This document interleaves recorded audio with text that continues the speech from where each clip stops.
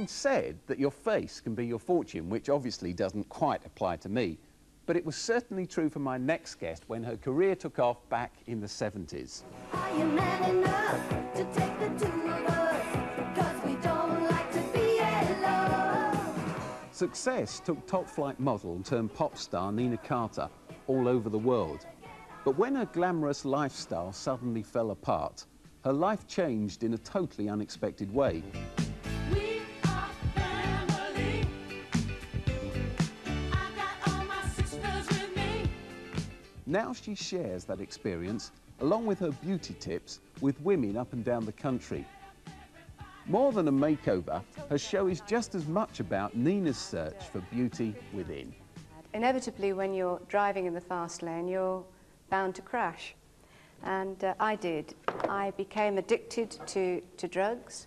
I went down to 5.5 stone. My stomach shrank and slipped into my throat, and my throat shut. And I had projectile sickness. That's a nice point to come over here and start cleansing your face. And I'm going to stop my story for a second while I tell you that you must always use upward movements on your neck, okay?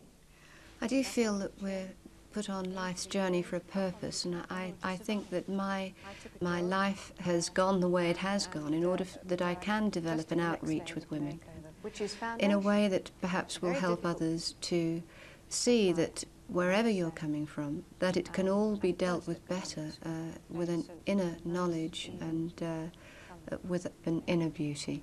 You've got extremely good skin, you really have.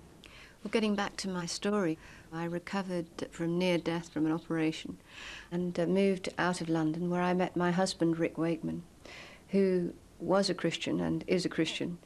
Where was I? All right.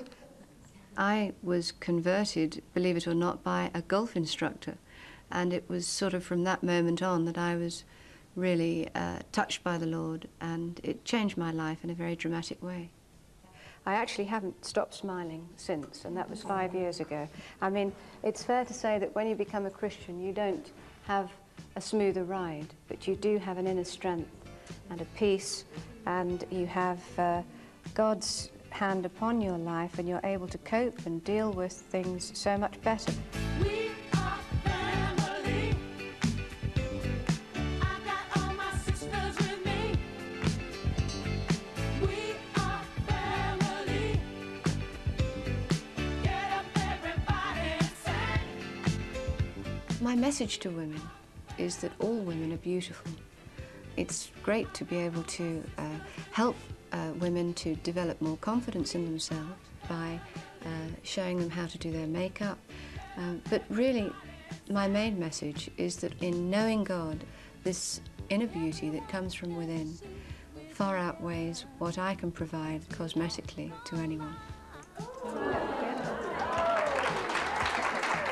It's okay for you, Nina, because you do look great, so it's okay for you to talk about inner beauty. I read in a paper recently that 80% of women don't like the way they look for some reason or the other. Well, I think a lot of women feel perhaps that they're unattractive or that they don't fit in life anymore. Maybe they've lost their husbands, or they're going back to the workplace and they feel conscious of the way they are. And my message to them is perhaps not to spend so much time concentrating on the way that they look, but to spend more time concentrating on who they are and what they believe in.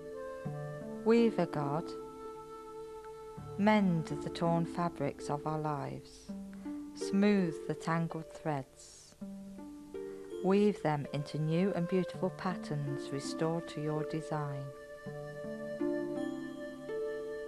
God, teach us to be patient. Teach us to go slow. Teach us how to wait on you when our way we do not know. Teach us sweet forbearance when things do not go right, so we remain unruffled when others grow uptight. Teach us how to quiet our racing, rising heart, so we may hear the answer you're trying to impart. Teach us to let go, dear God, and pray undisturbed until our heart is filled with inner peace and we learn to know your will.